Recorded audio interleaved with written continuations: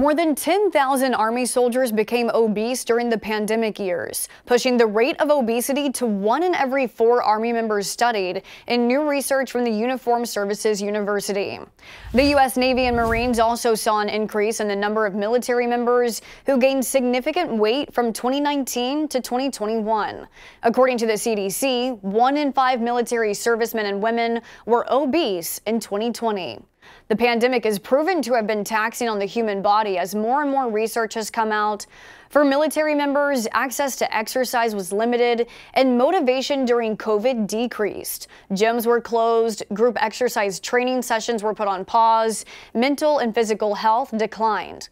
Last year, the Army failed to meet its recruiting goal for the first time, falling short by 15,000 recruits, or a quarter of the requirement. 75% of Americans between 17 and 24 years old are not eligible for military service. Being overweight is the biggest individual disqualifier. It's a problem only worsened by so-called pandemic pounds.